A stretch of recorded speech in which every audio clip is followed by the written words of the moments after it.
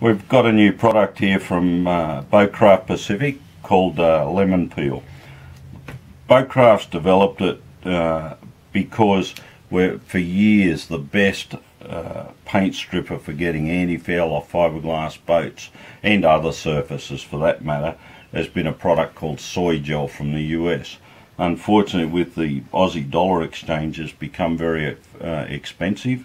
It's as good as Soy Gel. Water-based, quite safe to work with. It won't burn the hell out of your hands like the methyl chloride. Don't thrill seek, it will defat your hands. So always wear gloves when you're playing with it.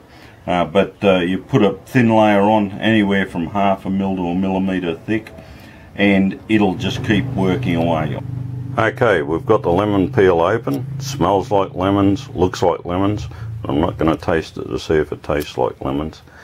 Anyway, we're going to get in and coat these. I've got the stopwatch ready to go, so I'll start it up and then we'll get in and put some lemon peel on and see how long it takes to work.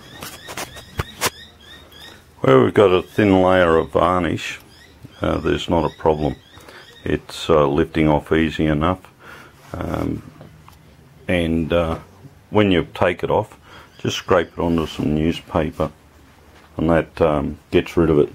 So I find old magazine or newspaper is good because you can fold it over and keep adding the stuff to it. So I've actually scraped it off the varnish surface because it looks like there was only one coat on there, and it lifted it off in no time. You know, by about 9 minutes it was pretty well done.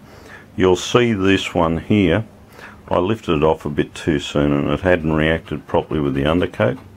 I'm going to leave it on these fellas a bit longer. Let's just do a little bit.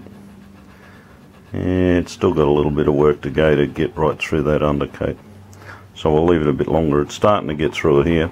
See, we're pretty well through the undercoat there. Back to bare timber. The varnish, not a problem at all. Bloody ripped it, wants to rip it off in 10 minutes, and I even just left that sitting there. That's been on probably 36 hours now and still wet, so it didn't get covered, and it's going to pull it straight off.